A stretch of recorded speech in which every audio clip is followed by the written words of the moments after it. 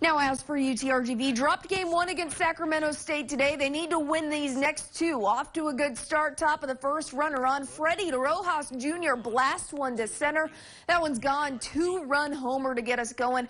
Vaqueros with the early lead. Some great defense in this effort, too. Diego Ramirez with the grab. The long shot to first for the out. They'll add on to their offense. Ramirez with a sac fly, and we'll get another RBI from Christian Sepulveda. But despite leading the entire game, the Hornets rally in the 10th. Utrgv drops game 3, 6-5.